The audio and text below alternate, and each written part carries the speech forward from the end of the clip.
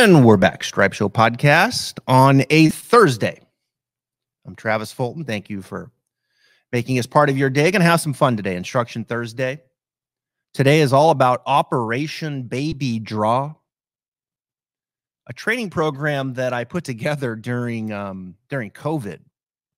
And of course, online training programs really took off, online lessons. During the pandemic. I guess it was a bit of a silver lining, if you will, in the game of golf, and it was something that we could continue to do. But I think really online instruction really kind of got its footing during that time. And I always thought that, look, not everybody is going to take a lesson in person. Not everybody's going to take an online lesson where they got a video of their swing and send it, where it's more of that one-on-one experience. In fact, I think the majority would rather consume instruction a different way. In fact, like 80 to 85% of the golfing population is consuming instruction in a different way. Whether it's reading magazines, whether it's on YouTube, whether it's, signing up for a subscription with a particular teacher. And so I put these training programs together that did really, really well, and they continue to do well. They're on my website, travisfultongolf.com. The most popular is Operation Baby Draw. And I think it's the most popular because the majority of golfers need to learn how to hit a draw at some point. I believe that. I think when you get into the game, most of the errors that you have really work towards missing the ball to the right for a right-handed player. Whether it's the club face staying too open, or the path working too much across your body out to in, or you're too steep coming down, whatever the case may be, it tends to lead to the ball going to the right too much. And so Operation Baby Draw, I think, starts to address a lot of these issues. Starts to address the club face, starts to address the path, starts to address the attack angle, starts to address the conversation of how things kind of work through the bag from a wedge to the 7, and then in particularly the driver and how that can change and the adjustments that you need to make with the driver in order to hit a baby draw. But the reality is as you get people to go down this path, in this program, they really start cleaning up so many things, so many errors that I've seen for 20 plus years. And so often as they go through this, they learn how to hit a draw. Sometimes they overdraw it, but through that process, they start hitting a higher quality shot. They start getting more distance. And they really start, I think, elevating the ceiling to develop more skill. So I want to go through a few of the things. I'm not going to talk about all 10 videos, but there are 10 videos and they're very thorough. And I'll just quickly list the videos and you watch them in order, right? And you don't have to watch them. You don't have to watch them like all at the same time, but it's like taking an online course. So the first one is, it talks about the grip. Video 2, posture and alignment. Video 3, ball position. Video 4, club face angle. Video 5, lead arm depth / hand path. Video 6, backswing pivot. Video 7, shallowing it out on the downswing. Video 8, downswing pivot. Video 9, impact. Video 10, driver. So I want to touch on, I think, a few of the things that as you listen to this, the goal is to give you some things to consider if you're someone who, man, I'd like to learn how to draw it. If you really want to learn how to draw it and you want to go through the entire program, spend the $20 on travisfultongolf.com. It'll be a great investment for you, and you can watch it at your pace, step by step. But in this podcast, I'm going to give you some of, I think, the pitfalls that happen where all of a sudden we start cutting it. We start losing distance.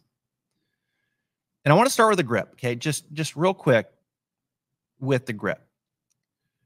For a right-handed player, if the more you move your hands to the right on the grip, we call that a stronger grip, right? So it's like taking your left hand and turning it to your right, and the left thumb would get more down the right-hand side of the grip.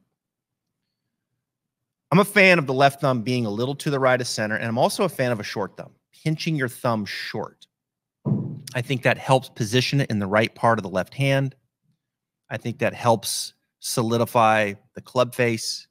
But the rule of thumb is the more you move your hands to the right, the more the club face will close, right? And so sometimes in fixing the club face, it can be easy as just making the grip a little bit stronger, moving both hands to your right.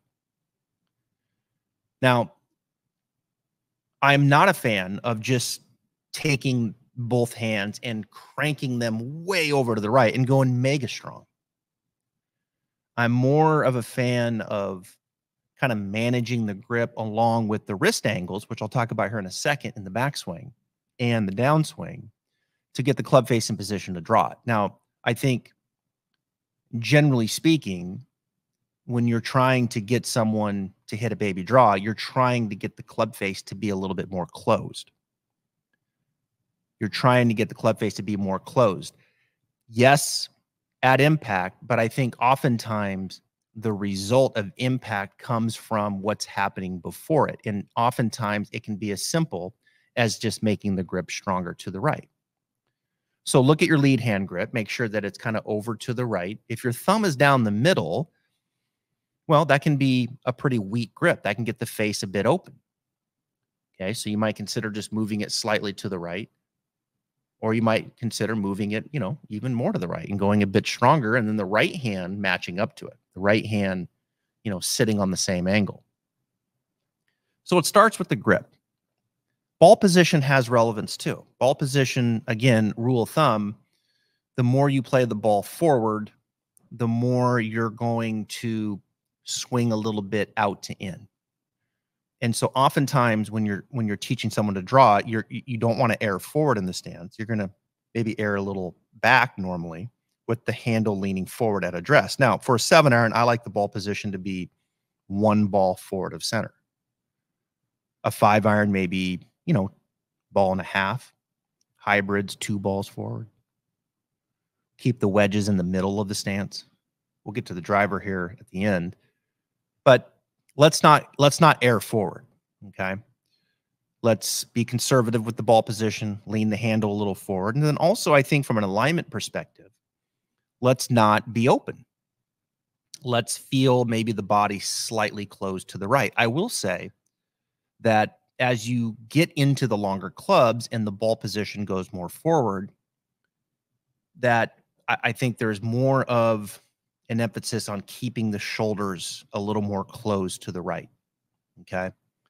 And, turning the chest a little and feeling a little closed. Club face looking at the target, body line maybe slightly close to that. These are things that you're going to consider to kind of influence more of a draw. And so we've got the grip, we got ball position, we got alignment. And now I think with that grip, we've got to match it up to the wrist angles going back. I think when you take it back, a couple of things that I would look at. One is when you take it halfway back and the club shaft is parallel to the ground, look at the toe of the club. Is the toe pointing up to 12 o'clock? Or is it pointing slightly down to 1 o'clock? The angle of the face should kind of match up a little bit more to the spine. Don't over-rotate the face. Don't over-rotate the face open, toe up, or toe pointing at 1 o'clock. I'm a fan of keeping the toe a little bit more down. Now, as you continue to go and you give it the full wrist hinge, if you were looking at it from down the line, I like to see some of the club face. I don't like to see the club face disappear. And so often, for those that get into fading the ball too much and want to draw it more, so often the club face opens up at some point. It opens up either halfway back, or it opens up at the top where the left wrist starts to get into too much extension, too much cup. Okay. Now, if you're someone who has a lot of extension at the left wrist, that cupping left wrist, and the grip is weak to neutral, that club face is going to be too open. That toe is going to hang too much pointing down to the ground. You're not going to see the club face from looking down the line. If you follow me, you understand that I talk a lot about that club face and what it looks like at the top. And so with that weak to neutral left-hand grip, you probably need to take on more flexion in that lead wrist. Flatten it out a little bit, and that'll get the face looking more back towards the camera. Now, I think if you went, if that left hand was neutral to maybe slightly strong, then you could take on a little bit more extension in the lead wrist, right? And so it's your left wrist is flexible. It has a lot of range of motion, but I think at the end of the day, what you want to see halfway back, toe slightly down, 11 o'clock, and then at the top, you want to see the angle of that club face running pretty parallel to the lead arm, or the club face kind of turned up to the sky a little bit, where when you look at it from down the line, you can see the face. And I spend hours and hours and hours and hours in lessons every week doing exactly that, getting the club face to be more closed in the backswing. Okay? It's not about just being closed at impact, I think, in the development of this. It's about getting the club face more prepared, more closed earlier. And oftentimes it's in the backswing. All right. And so there's the club face. Now, I will tell you, in managing the path of the club going back and how the club is moving going back has relevance too. If I've seen one inside takeaway, I've seen, 10 million. I just fixed another one today. It's ironic, actually, this morning, this young man came in, I've been working with him, and he's been playing great. But he's been hitting, all of a sudden, he's hitting too many cuts. All of a sudden, he's like, man, I'm hitting these weak, like glancing blows, and it's just cutting. His issue wasn't so much of the club face, it was more of how he was shaping the swing plane. And so in the first move, again, halfway back, the club head got way inside behind his hands. And so he sucked the club head way in, then around him. And so from there, the only place he could go was back over the top. And I see that so many times. The club face looked pretty good, but he was so far inside that he had to come over it. There was no room to shallow the club, to get the club back down underneath from the inside. And so what did we work on? Well, we worked on halfway back. He felt like his, the hands were kind of over his right toe, and the club head was it felt like the club head was a little bit more out in front of his hands. Club face again, toe slightly down. And then from there, he made his nice full turn. And then from there, he could shallow it out and drop it back from the inside. So my point is, with the club, is I don't like that excessive inside takeaway. Can you get away with it? Yes, you can.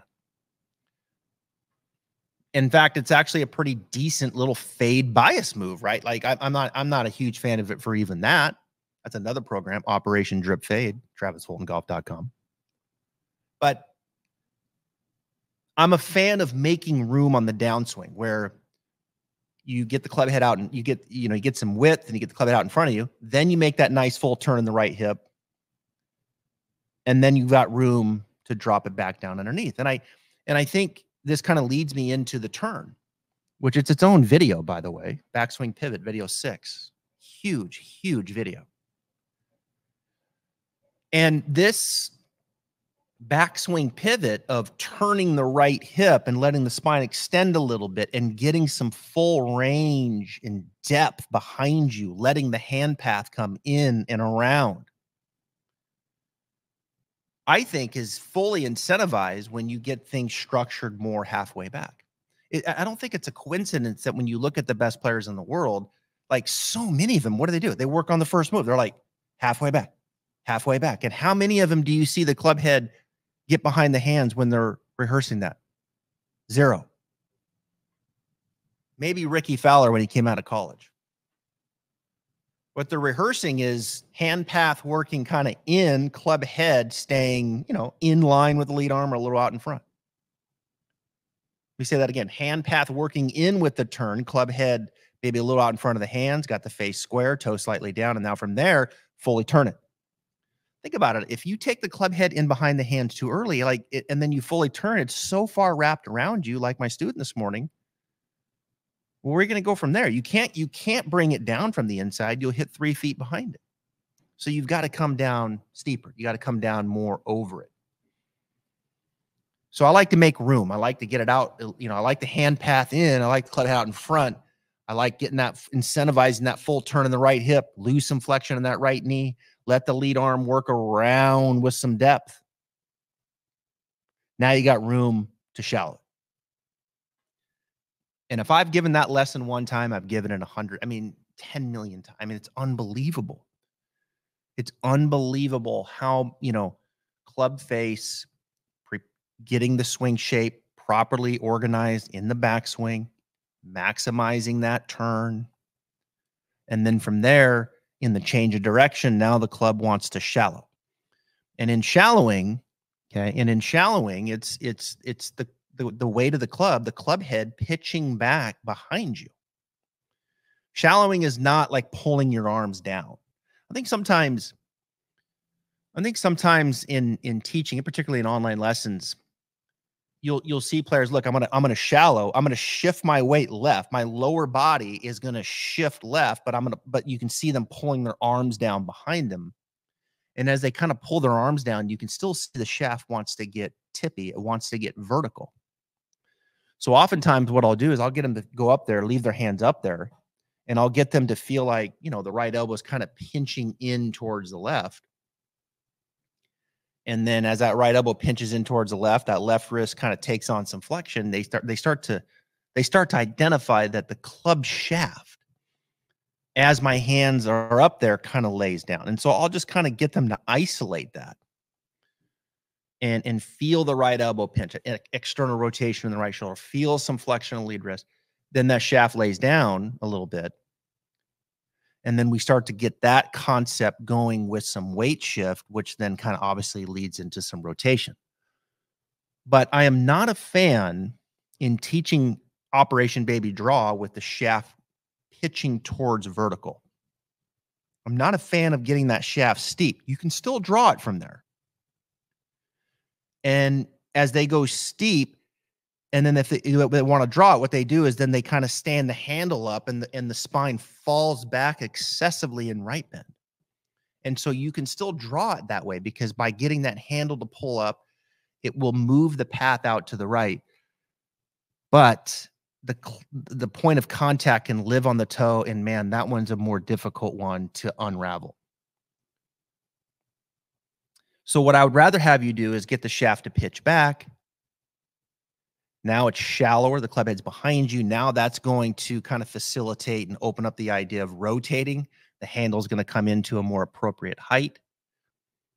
And now you can kind of manage that side bend. And that side bend, look, you got to have a little side bend, right? You've got to have the spine tilted a little right at address. And then when you hit it, it's got to have a little side bend at impact. And I think as we kind of move the conversation now into downswing and impact, what I'll see as some pitfalls is from the top, I will see that steeper nature, right? That vertical nature of the shaft.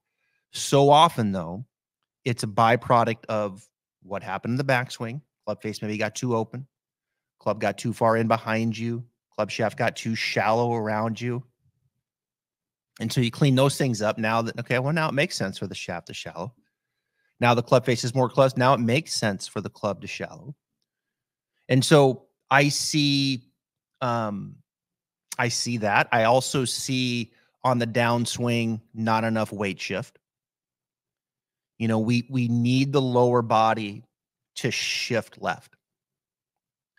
I think the idea of the upper center, kind of centering itself on that lower center, yes, that makes sense. I think in the early stages of drawing it, you might let that go a little bit. You might let a player feel the right shoulder kind of work down and take on a bit of early side bend to help facilitate that club working back from the inside for the first time for a higher handicap. I think as that progression goes along, you start to kind of center up that upper center to lower center a little bit, and then that side bend just kind of gradually evolves as the weight continues to move left.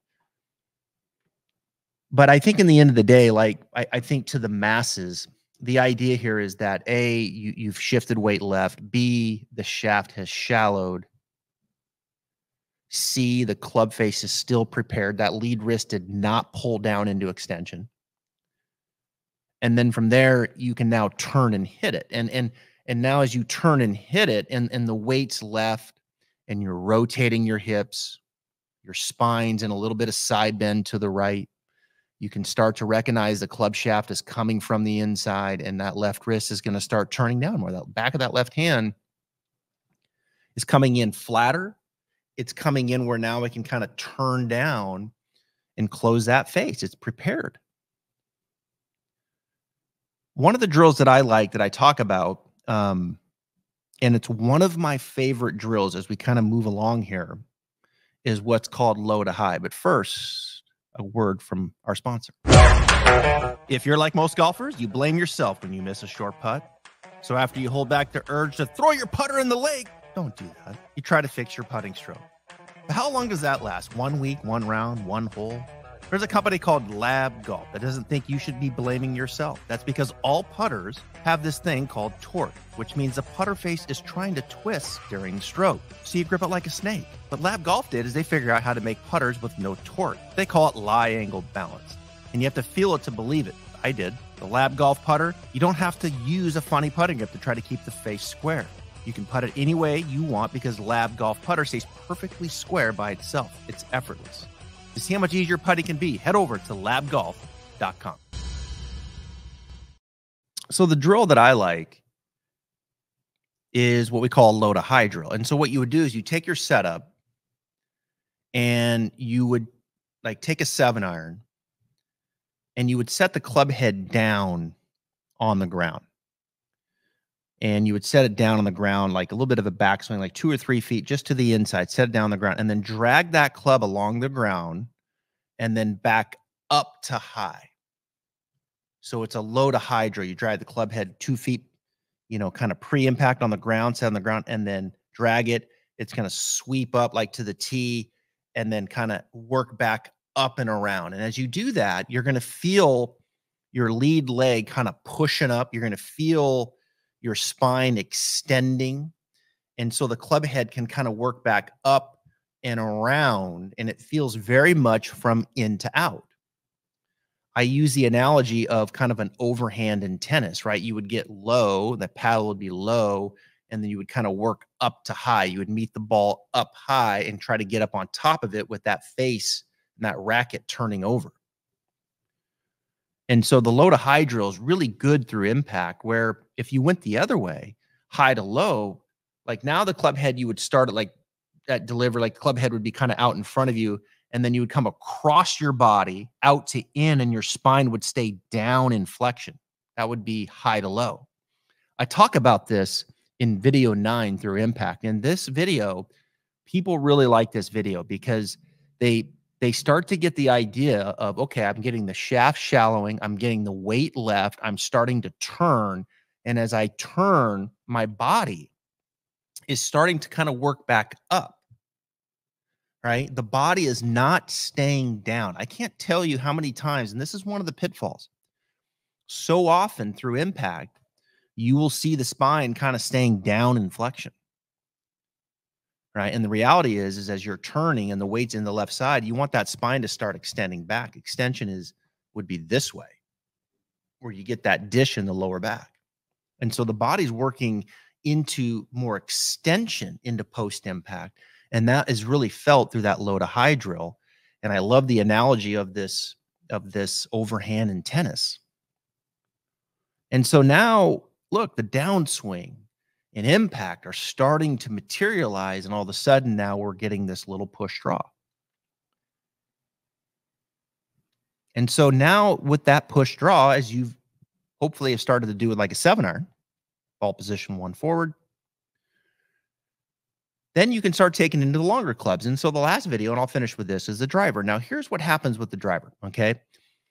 So often as people go through this program, whether they are, online, wherever they are in the world, or they're in the studio, they'll get to a point where like, man, I'm hitting my iron so good. I'm drawing it. But when I go to my driver, I'm still fading it. And so the pitfall with the driver is that ball position, it gets so far forward in the stance, right? It's kind of, let's say it's up on that left heel, left shoulder area. Feet are wide, we're further from it. But with that ball forward, what we tend to do is turn and face it. We tend to take our chest and turn and face that forward ball position. And so what we need to do is we need to make sure that the spine is tilted to the right a little, maybe even add a little more weight to the right foot, but turn your chest and maybe even your belt buckle, turn it to the right. Feel like you're looking more to the right of the ball, right? So the ball's up here and I'm turned over here. I'm looking to the right. I can't tell you how many people need to feel more closed with their woods, particularly their driver, than they did with their irons. Okay. Don't be open. Be a little closed when you're learning how to draw it for the first time. And so now you're set up more behind it.